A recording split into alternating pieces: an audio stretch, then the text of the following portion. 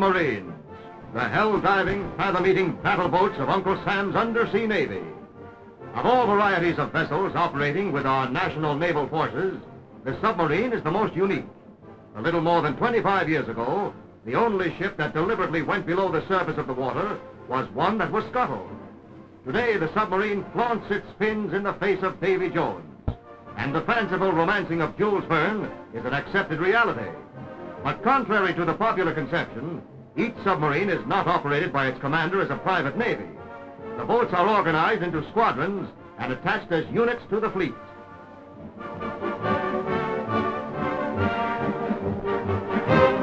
Each squadron has its own tender or mothership, which serves as a mobile base.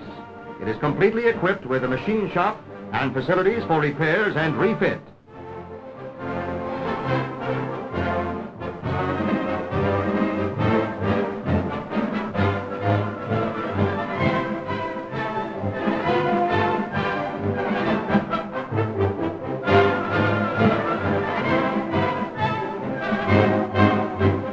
The torpedo is the traditional weapon of the submarine, but because its cargo space is limited, it cannot carry a large supply aboard.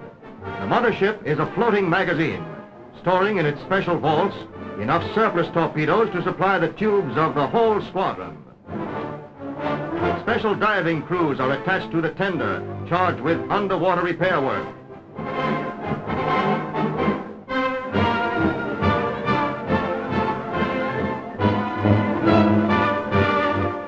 And machines need fuel in order to operate with efficiency.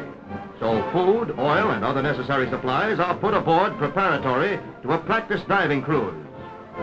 The Navy regards its submarine service with special pride, for its craft are masterpieces of mechanical perfection, and its crews are more than seamen, they are trained technicians as well.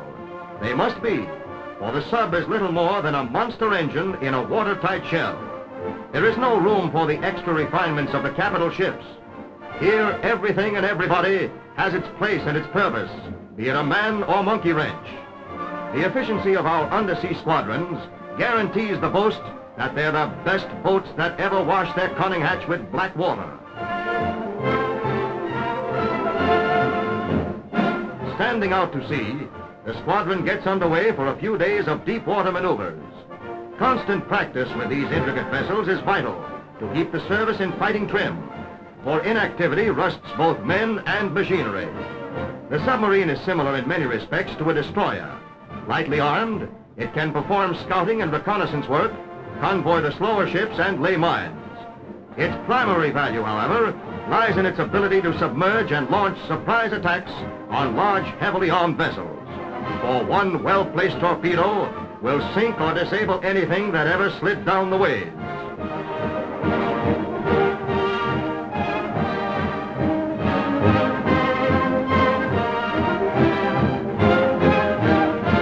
Way back in 1800, Robert Fulton, inventor of the steamboat, designed the first practical submarine.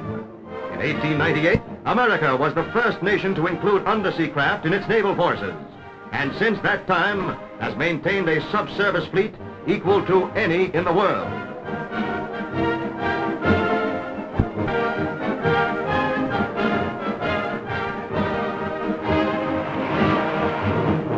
Besides the intricacies of surface navigation, the sub-commander must be versed in the course of undersea currents and the topography of the ocean floor before he dives his ship.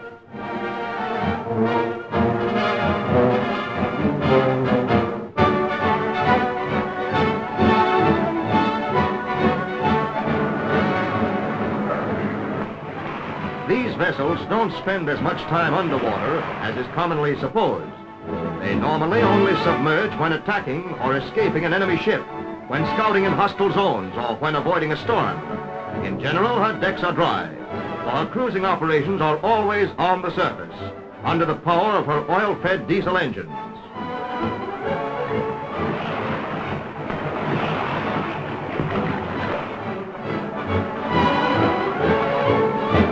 But this is no yacht club cruise.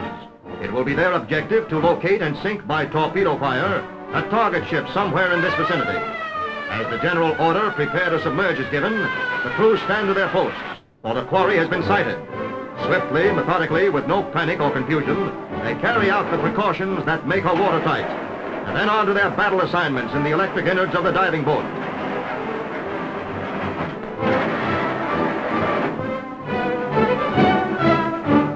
Last to leave the bridge, the captain secures the watertight hatch and descends the conning tower ladder.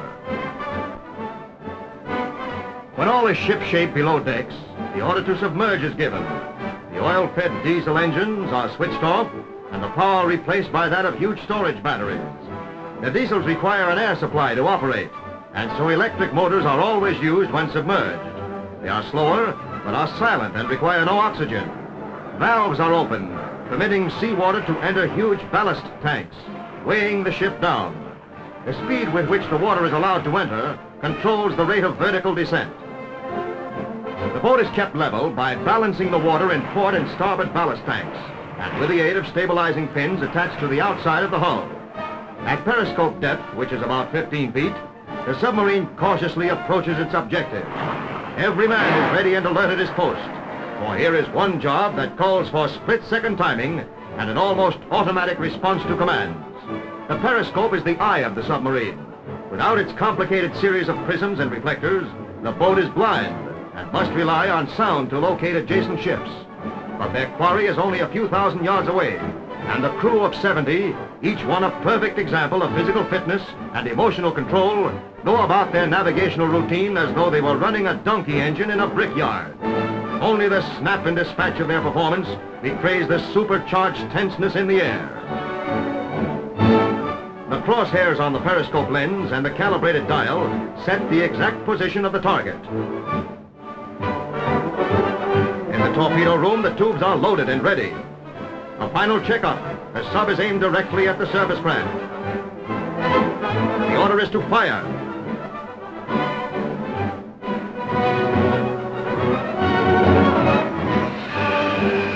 Two direct hits. Upon the order to surface, intricate machinery is set in motion, deflecting the outside fin so that the ship noses upwards. At the same time, powerful jets of compressed air will blow the water ballast from the forward tanks to lighten the bow. As the sea water is forced out of the remaining tanks, the submarine continues its upward progress.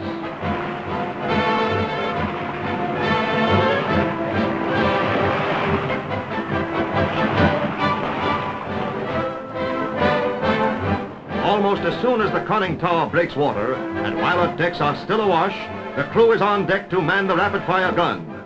For besides conducting a torpedo attack, they must be able to defend themselves if they are forced to, or if they should be surprised while on the surface.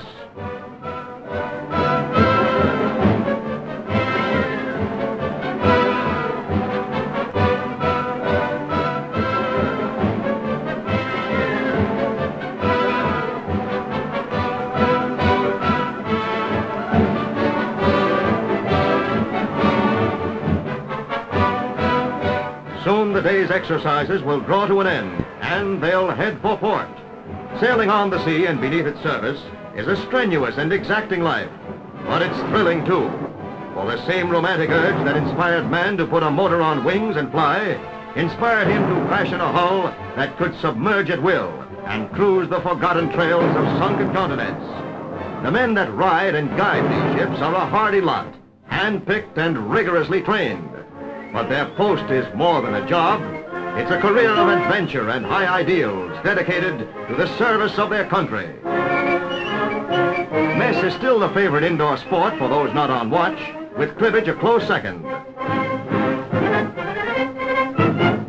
While 40 winks is always popular. And so, homeward bound with America's undersea men of war, the daring submariners who draw her first line of defense through the waves as well as on it, the submarine Navy.